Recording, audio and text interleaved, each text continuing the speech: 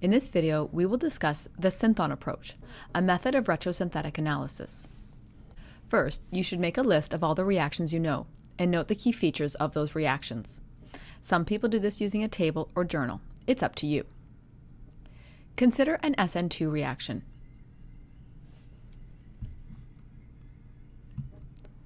A nucleophile reacts with the delta positive carbon and the leaving group leaves. This generates a new nucleophile to carbon bond. Now let's analyze the reaction in reverse, a retrosynthetic analysis, which we depict using retrosynthetic arrows. We will use the Synthon method to do this. Imagine disconnecting the nucleophile carbon bond in reverse.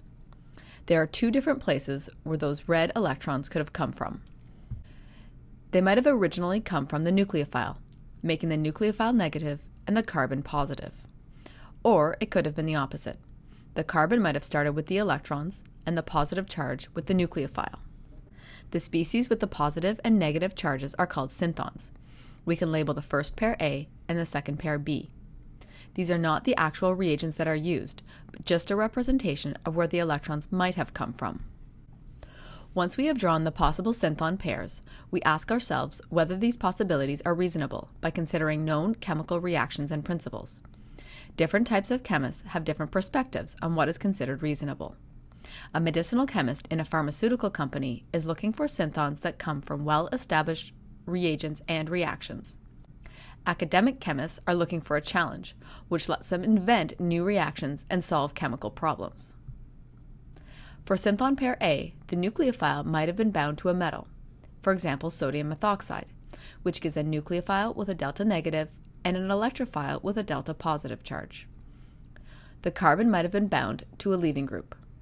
For synthon pair B, the nucleophile might have been bound to a leaving group, making it delta positive, and the CH3 might have been bound to magnesium bromide, making a Grignard reagent. Let's look at a more concrete example. Imagine disconnecting the carbon-carbon bond. We have to think about where those red electrons started from. Here are the two possible synthon pairs. We could either have those red electrons go onto the carbon on the top, which would generate the positive charge on the aromatic ring on the bottom, or those electrons might have gone to the carbon on the bottom, generating the positive charge at the top. We can discount or eliminate option A because we don't have any reaction right now that allows us to put a leaving group onto the aromatic ring and do any type of SN2 reaction. You will learn reactions that will do this in later courses. Also, we haven't seen any reagents that put a metal directly on a carbon next to another electronegative atom. Remember that SN2 on sp2 hybridized carbons is not possible. What seems more probable is to put some sort of metal onto the benzene ring in order to have the benzene ring be the nucleophile. Now we have to consider what this electrophilic portion is going to be. One way to do this is to look at the resonance structure. Notice that this reagent differs only by a proton to a neutral carbonyl. We can imagine another disconnection back that would just be an acid-base reaction to get to the neutral carbonyl. At this point, we have both the starting materials for the reaction. We can go back to the original starting material and imagine a different possible disconnection. Instead of disconnecting between the carbon and benzene ring, we might have disconnected between the central carbon and the methyl on the left-hand side. We can eliminate the first synthon pair because of the non-plausibility of the rightmost reagent.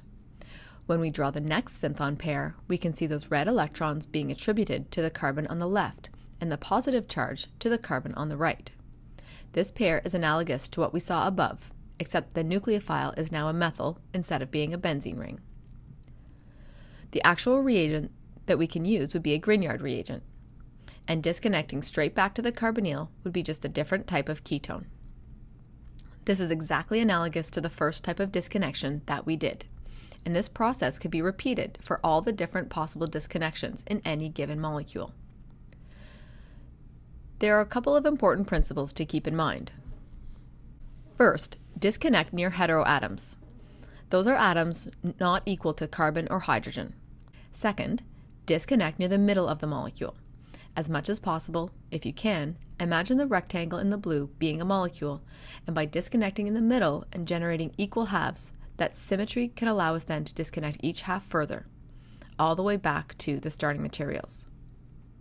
In the forward direction, this makes a more efficient type of synthesis. In summary, when using the Synthon approach, disconnect a bond, imagining where the electrons would have come from. Typically, there will be at least 2 Synthon pairs. Choose the most plausible pair based on known chemical reactions and chemical principles to generate the actual starting reagents from that Synthon pair. Very often, you will have to disconnect those reagents even further to further simplify the molecule that we are trying to make.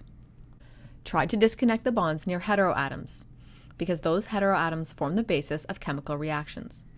Disconnect near the middle of the molecule as much as possible, in order to have the most efficient type of synthesis. Consider alternate or competing reactions, ones that might interfere with your desired synthetic plan. Consider the order of reactions once you've done this Synthon or disconnection approach. You might find there's an order of reactions that avoids alternate or competing pathways.